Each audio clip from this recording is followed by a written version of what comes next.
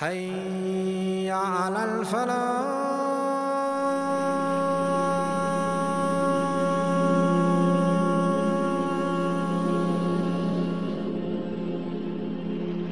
I wanted to give you 7 tips that will help you pray Qiyamul Layl.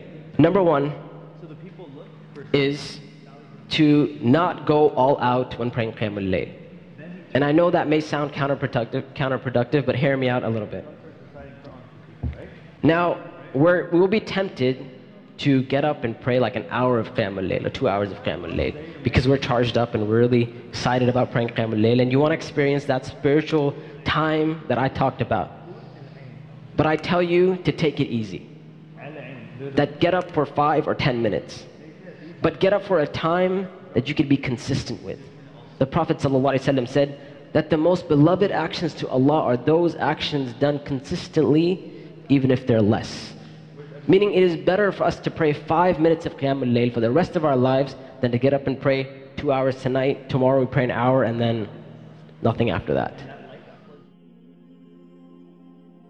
Tip number 2, make the intention to pray Qiyamul Layl before you go to bed.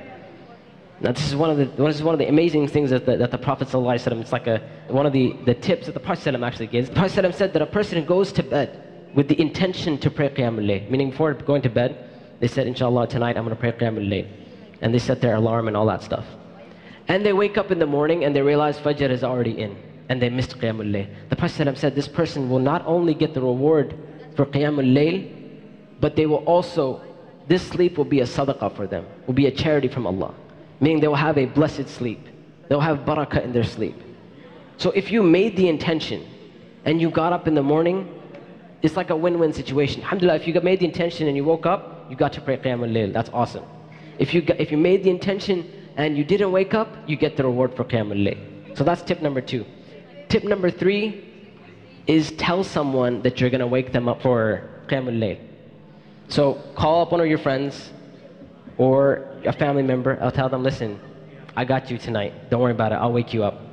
You tell them, I will wake you up for Qiyamul Layl, insha'Allah ta'ala. And you know what this is going to do? This is going to force you to get up because now you're responsible for somebody else. You're responsible to wake someone else up. And here's the thing, right? It's not just you're responsible. If you manage to get up, inshallah ta'ala, you are maximizing your reward. Because not only are you waking yourself up for Qiyamul Layl, you're waking somebody else up. And you will be rewarded for their action.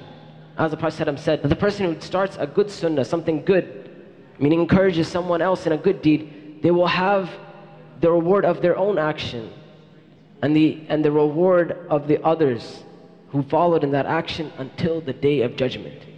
Can you imagine you got up tonight and you called somebody and you said, listen, get up for Qiyamul Layl. And this person now, because of that one phone call, they started praying Qiyamul Layl for the rest of their life.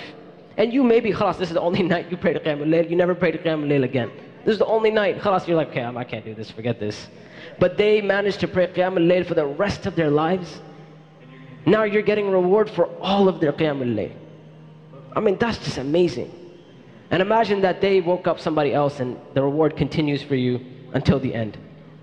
Number 4, go to sleep early. And I know this is something that, we kind of abandon and we don't really think about sleeping early, but I tell you that the Prophet ﷺ would dislike staying up after Isha. And I'm not saying, listen, pray Isha, go to bed 10 minutes later, because the Prophet ﷺ would sometimes delay his Isha prayer. I'm saying go to sleep at a reasonable hour.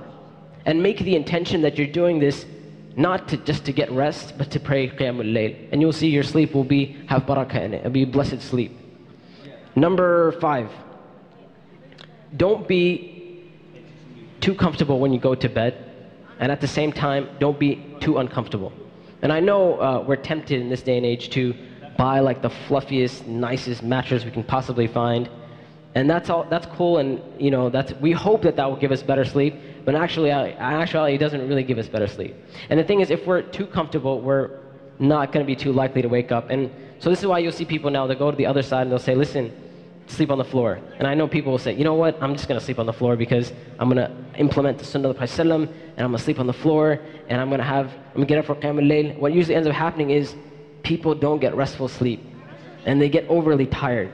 So if they manage to get up for Qiyam al-Layl, it's like this weird experience where they're tired and this and that. And so I say, listen, find a bed which isn't too comfortable, and find bed that isn't too comfortable either. So something in the middle. And as we know, the bed of the Prophet ﷺ was made out of date palm leaves, to the point when the Prophet ﷺ, when he would get up, he would have marks on his back, sallallahu alayhi wasallam. Number 6, go to sleep in a state of tahara, in a state of purity. And this was the sunnah of the Prophet ﷺ, and he instructed us to encourage us to go to sleep in a state of tahara. And you'll find that if you sleep in a state of wudu, you're doing a couple things. Number 1, you're reminding yourself of the sunnah of the Prophet ﷺ. So you're saying, listen, I'm implementing the sunnah of the Prophet ﷺ before going to bed. And this will cause you to have barakah in your sleep. Because you can have 2 people, they both slept 2 hours. And one person has no barakah in his sleep, and he'll get up and he'll be tired. But this other person who slept 2 hours, they had barakah, they had blessings in their sleep. So this 2 hours was like the most amazing sleep they had. So one of the ways to infuse barakah in our lives and in our sleep is to implement the sunnah of the Prophet ﷺ. So take the sunnah and apply it. My last tip, inshallah, and I'm going to end with this, is try not to eat and drink too much.